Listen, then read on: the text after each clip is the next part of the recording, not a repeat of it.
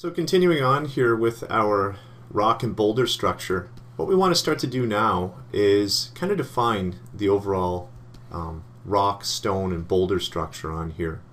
So I've got a left arm here. I'm going to rename the original layer that I did here. Just going to double click on that.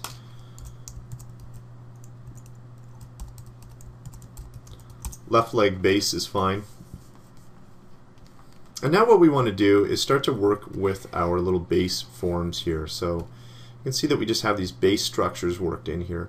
We're going to focus on a couple of tools that are really nice for bringing in some kind of hard surface effects or some nice kind of chipped or kind of a nice solid sculpted feature on a stone here. Primarily the ones that I want to work with here, the scrape tool is really powerful for kind of chipping away or giving this kind of planar kind of stone-like surface.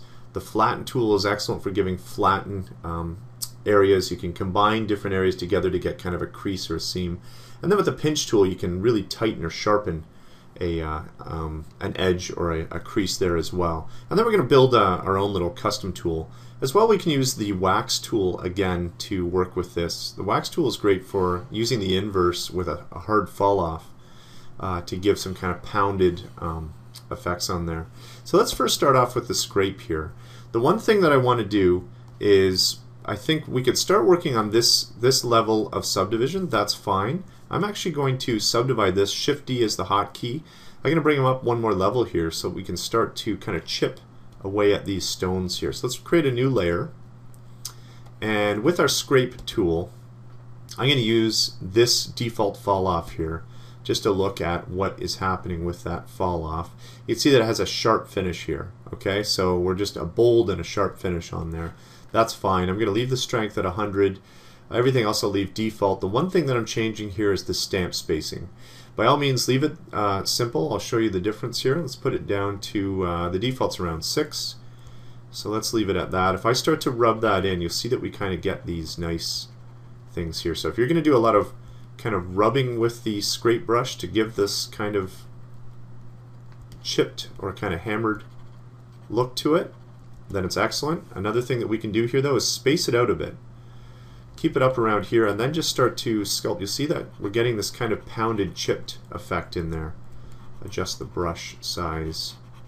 And definitely as you're doing this, adjust your brush size, right? You'll get very different effects on there. I'm going to bring this back down so that I can work on one specific area on here and really define this kind of hammered chipped out area. So what the scrape brush is doing, you can almost think of it as the way the wax brush is working on the inverse there, removing material. This is kind of doing a combination of a flatten and an inverse wax brush. It is kind of removing material and kind of planing the surface out here a bit as well. The tool is really powerful when you start adding stamps as well to it.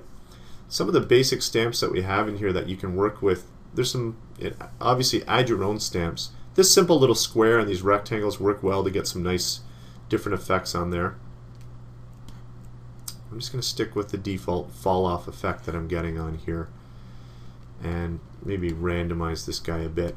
So the idea is that we're just kind of chipping these stone edges off here, kind of make it a little more hammered down.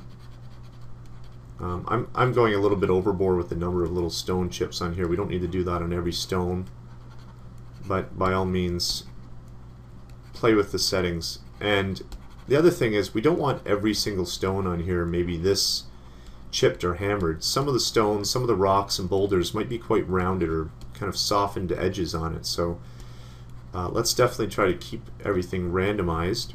But throughout the process of building up these rocks and the boulders, a creature like this with all of these different structures that he's comprised of, you're going to want to go back and constantly tweak. You're going to see things as you go along that maybe you want something a little more hardened edged, or maybe you want something a little more softened, or maybe that isn't randomized enough, so you want to go back and change that. So that's all I'm doing here. With this boulder here, I'm going to grab my wax brush, go into my fall off, use a nice big fall off here, a nice big wax thing, brush setting, and just inverse. I can kind of literally use this as a hammer. I'm just hitting the tablet here to hammer that down in there so we can see the overall shape that we're getting from that.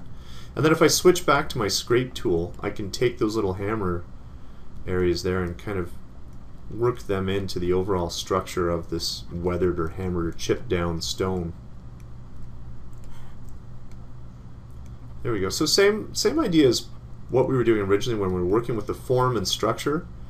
This time we're working with the base form and structure of the definition of the rock. We're going to detail these rocks later. We're going to put grit, cracks, different things on there using a variety of different techniques, but for now we're just defining, you know, these guys are different rocks and stone features that he's built out of.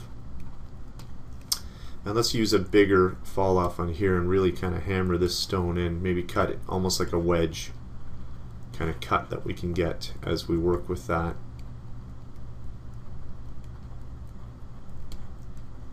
And we'll break up these edges on here. If a stone's going to have a really sharp face, it doesn't mean the whole stone, of course, needs to be chipped or hammered to be completely sharp.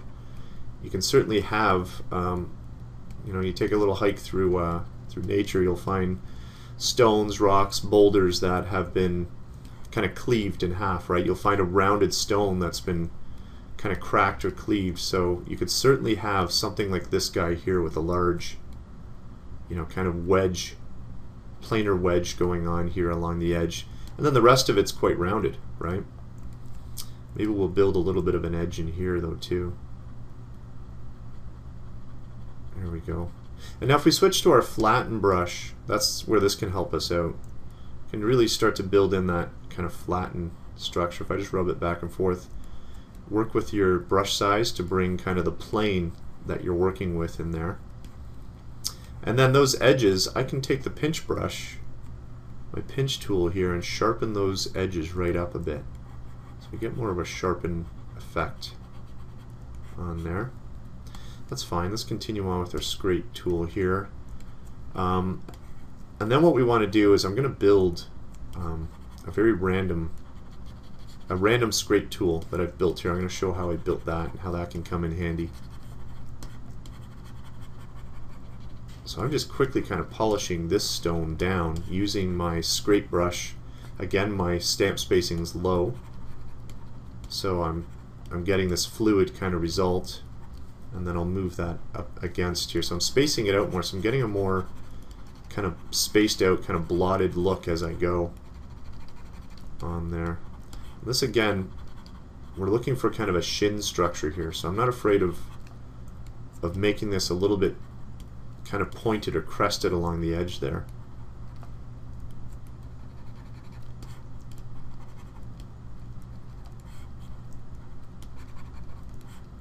There we go, that's fine.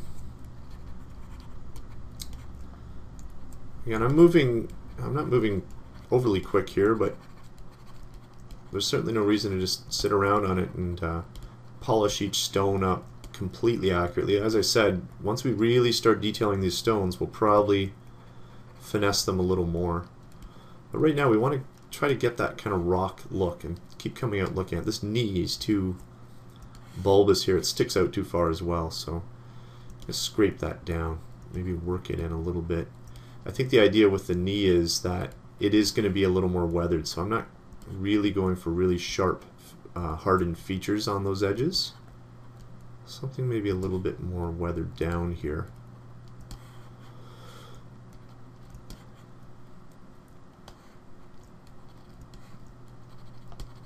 That's fine. So you see I'm just quickly moving with this scrape brush. I can switch to my flatten tool as well to really give that effect. Flatten kind of look. This guy here, let's use the flatten to kind of plane him out a bit. It's a little bit sticking out a little bit too much. Okay, let's go back to our scrape and work that in. That's nice. That'll do. And then what we want to do while we're working here is, again, work with different variations, right? Some randomness as we go. Not everything, again, has to be this chipped, hammered, sharpened edge stone. Some of these rounded stones down by the feet actually make a little more sense for the most part. They would be kind of worn down in more of a softened, kind of physically weathered fashion more than a chipped fashion. I think certainly there would be a couple more chips on there, but the the bottoms there maybe are a little more rounded, kind of stone-like, or I shouldn't say stone-like, rounded stone kind of the look. Put a little bit of a wedge on that guy. And let's increase our brush size as we work here. Kind of blast that in a bit. So we're kind of I'm keeping the edge of the feet here, the edge of these, you know, so-called toes, a little bit more rounded there. You know, the idea of rocks, if you look at mountains, very jagged mountains are actually considered, you know, to be like a young mountain. Everything's very formed and structured and sharp. Over time, as they weather away, they get very kind of rounded down, right? Through physical, chemical processes, different things like that. So that's what I want to do with these stones here. Keep them, you know, somewhat, a little bit of common sense to it if there's a little bit of common sense. Not that there's much common sense to this guy here. He's just a creature. You know, keep something that's a little bit believable. His feet, his knees, his elbows, different parts of them that are weathered or worn down from use, right?